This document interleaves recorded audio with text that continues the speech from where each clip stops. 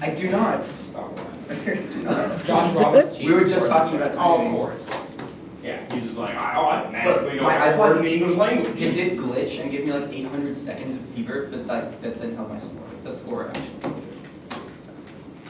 And then all the islands disappeared and were flat. It was amazing. Sorry. Okay. Alright. So, let me make sure Can I have 15 seconds? I need 30. I need 30 as my mom. I'm not really a judge, but Respect me. Yep. we don't need to do that either. And we hate you. Oh, 2 for my high score. Never mind.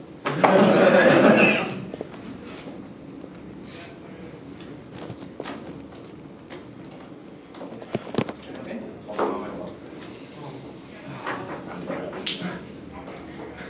You just before every round? No, she just texted me. Time judge. Yeah. I know you look it right. Yeah, she encourages me before I make my decisions. She's like, don't worry, I I was support like, you. yeah, that was my question. Oh, well, give me time. Are you using this as your footrest? No. It didn't occur to me until you started to take it.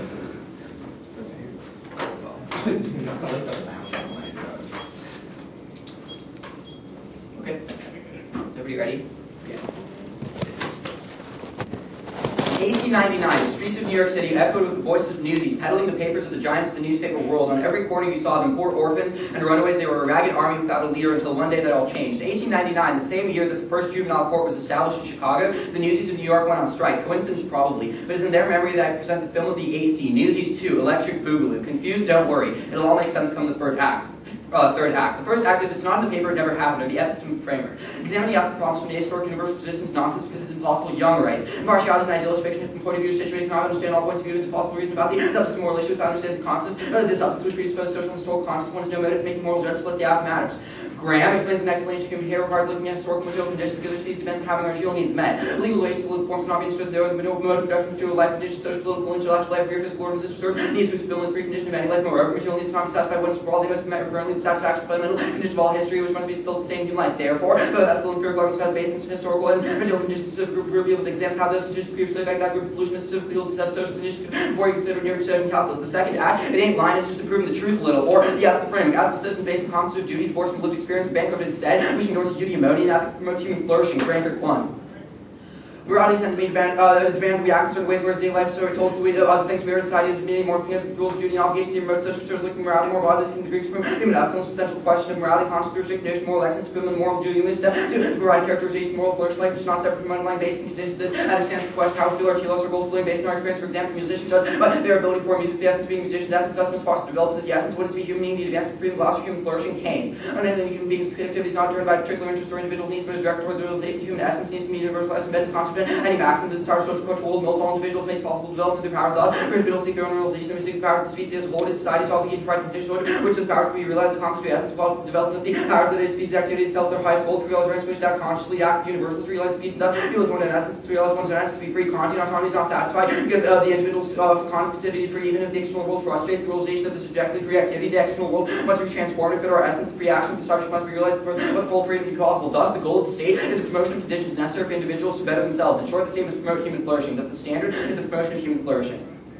A personage definition opposed to promotion of flourishing because it is denial of individuals' freedom to their essence, terms of eudaimonia and ethics. Individual acts are not relative to human essence. Instead, focuses on how fundamental social rates, such as class relations, how society either promotes or oppresses individuals' ability to flourish. The most insidious form of oppression is ideological oppression, because it also masks the fact that oppression is taking place by making existing rates perceive natural. Indeed, in the United States, the historical projected resource has been fundamentally capitalist, create a system of class relations to entrench the interests of the powerful, by which creating false consciousness sustains oppression by giving it the means to justify itself. Ehrman explains. Practices within capitalist society appear to be unconnected. Political and economic power appears guided by natural, non-human laws, by equal opportunities, such as will produce false consciousness, potential rooted in the circulation of society, produce continuing price, and thus need for reaffirming legitimation. The bourgeoisie produce an ideological framework that supports existing social relations. Marxism is a better explanation of pedagogic action produced through its framework. The working class unions position the core of capitalist society to transport a more rational social formation. My argument is not centered on whether or not capitalism is good or bad. As means productive would be extra topical to discuss that. Neither my argument is that we can examine how capitalism shapes ideology used to oppress people, and the means we can challenge those ideologies to protect disadvantaged classes. The third act, no, we're just a bunch of angry kids with no money, or the historical material conditions that create the juvenile court. Greenberg explains. The exclusion of juveniles from the world of adult work limits the possibility of their obtaining funds to support their own leisure social activities, the industrial revolution, working class children held jobs in an early age only, middle level class children exempt from the need to work and was juvenile crimes much more confined to lower classes than it is now. In modern capitalist society, children of all classes respond to their common social position in similar ways. The inclusion of juveniles in the labor market may be explained in terms of the failure of the capitalist economy generating sufficient demand for labor. Thus, the level of juvenile crime we're seeing present in the United States originates in structural position of juveniles in the capitalist economy. If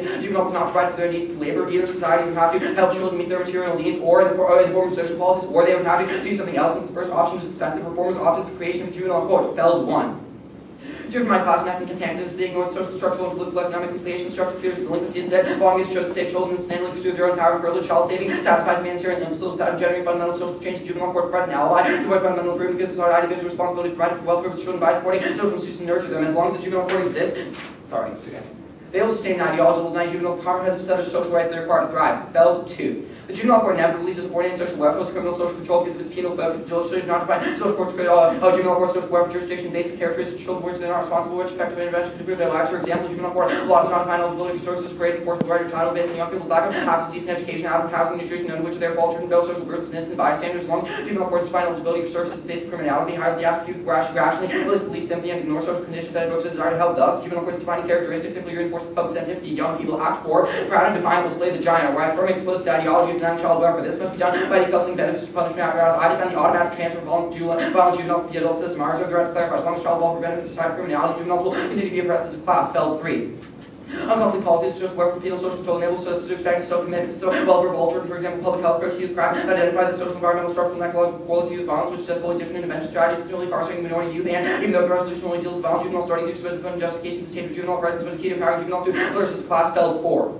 Trying all offenders to integrate system represents commitment to honesty about coercion, states bring young offenders in. Juvenile court for social control. Juvenile courts are able to discipline by the face of their penal reality, undermine their legitimacy, and impair the ability to function of judicial agencies because punishment is unpleasant. Topic juvenile courts become to evade those disagreeable qualities by describing the reality with rehabilitative euphemisms like sometimes punishment is treatment. So therefore, first, affirming rejects the juvenile system for unified system, especially exposing the oppressive ideologies that prevents juveniles from flourishing, by forcing society to take a comprehensive approach that benefits all children, thereby making the burden second insolvency. And Failed 3 enforcing fairly specific normative criminal child welfare. We must dealing child welfare as a computer system world. Be forever mild and excuse generated by history and children conditions created by capitalism. It does not matter if there are other possible justifications of the juvenile system. What matters is the actual historical reason David put children in the position there, and if they want to explain holding to stand up reading more accurate account of history supported by qualified officers that emphasize historical interpretation. Otherwise, the only possible way to challenge this oppressive ideology is to affirm.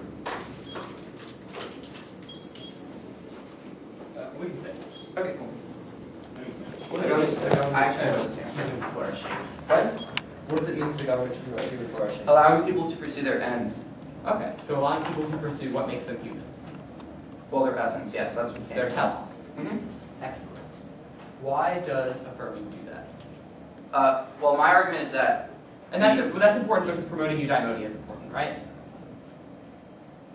That's not my argument. I'm just saying that promoting human flourishing is important because people have to be free in order for them, that's society's obligation. That's contextualized, right? Okay, so society's obligation is to promote... Well, my answer to your original question is your original question is why does affirming do that? The reason is that capitalism creates a system where, the reason why the juvenile court exists, my argument is that there was a child labor crisis where in the Industrial Revolution where they had too many children working, not enough adults, so they got rid of child labor. So they made child labor laws that said you couldn't work, and therefore juvenile crime went up because juveniles turned to crime instead of them having a job, which indicates that they created the juvenile system in order to give these social welfare rights to people in order to prevent that crime from occurring. But that's oppressive because it's ideologically based on something. Okay, how does oppression link into human flourishing? Okay, so that's below the standard. My argument is that oppression is definitionally opposed to human flourishing because it negates your freedom to be able to pursue your essence. Why? Because if you're why does the oppression specifically caused by the juvenile justice system stop humans from flourishing? My argument is that Greenberg is explaining the argument that I just explained, and then the Feld solvency cards say that the juvenile system has a social welfare rights tied to penal control, which indicates that the rehabilitation in the juvenile justice system is just like a euphemism for having a punishment apparatus for juveniles, and to actually not solve the fundamental issues that surround juveniles. How does affirming solve the fundamental issues? How does punishing people not oppress them? My argument is that individual acts of punishment are not relevant to my framework. My argument is that the way you get rid of things is you take out ideologies that oppress people. So do you not defend punishment in the adult system? I defend punishment in the adult system. I defend transferring whatever the status quo transfer procedure is for juveniles to the adult system. Okay, that's fine. Yeah. So, all right, let's talk about your framework. What is the epistemic framework? Okay, so the first piece of evidence is Young. Young says that morality universally, from an ahistoric objective position, we can't do that because because any sort of point of view presupposes some sort of context. For example, even if you put yourself into another person's shoes, you would still contextualize yourself within their beliefs, which indicates that you can't have an ahistoric view of morality. Then the Graham evidence says the material conditions that are the most... Your ethical framework of like teleology links or meets the epistemic burden, right?